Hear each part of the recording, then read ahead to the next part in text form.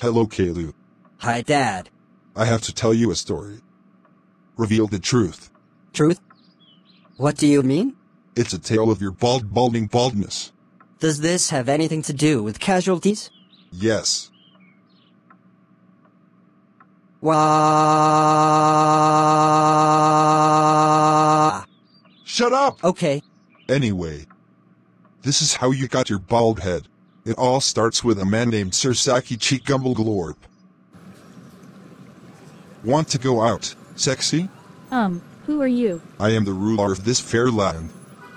Now, want to go out, sexy? Yes. Wow! So I am royalty? Hooray! Not exactly. Sir Saki Cheek Gumbleglorp the First was actually a duke. Ha ha ha. Duke. Like a dookie. Shut up! Anyway, he decided to have 85 children. But on right before his 85th was born, he had found out he had a minor illness. So, Doc, how bad is it? What do I have? Well, Sir Saki Cheek Gumbleglorp, it turns out you have cancer, AIDS, hepatitis, diabetes, diarrhea, fever, flu, cold, osteoporosis, STDs. Cool! Oh no! So I have cancer, AIDS, hepatitis, diabetes, diarrhea, fever, flu, cold, osteoporosis, STDs. Not cool! Shut up! Let me finish the Dinglesat story.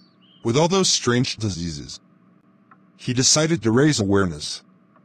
He wanted to explain to the public of the year 1453 the strange diseases he found. Cancer, AIDS, hepatitis, diabetes, diarrhea, fever, flu, cold, osteoporosis, STDs. Cool!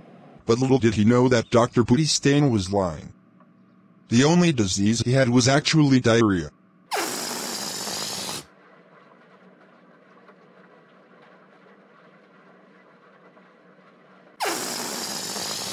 Ha ha ha.